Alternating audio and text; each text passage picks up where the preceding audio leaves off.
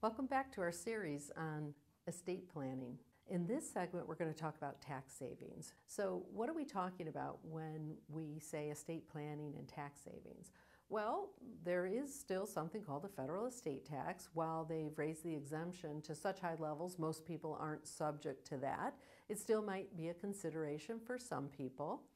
But residents of various states might still be subject to an inheritance tax, and in particular, Pennsylvania does still have an inheritance tax. We also look at income tax savings.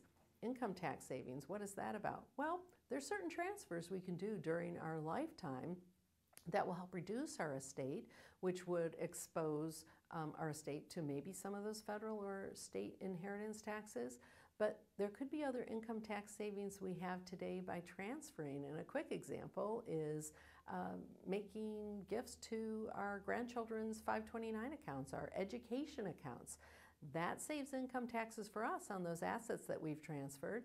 And when those assets have an opportunity to grow income tax free for that future education of that grandchild, when they take that money out for qualified education costs, we've saved income tax that way too.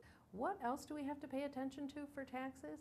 Well, there might be some implications if we have assets in other states. So you could be a New Jersey resident with real estate in Pennsylvania. Well, if there's real estate in Pennsylvania, then that property would be subject to inheritance tax in Pennsylvania.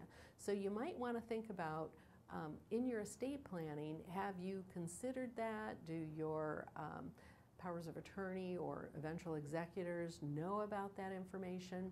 So it becomes more of a topic of conversation as to whether there's some planning we can do during your lifetime to, again, mitigate some of the exposure you might have in that realm. We have enjoyed doing this series, but we're not quite done.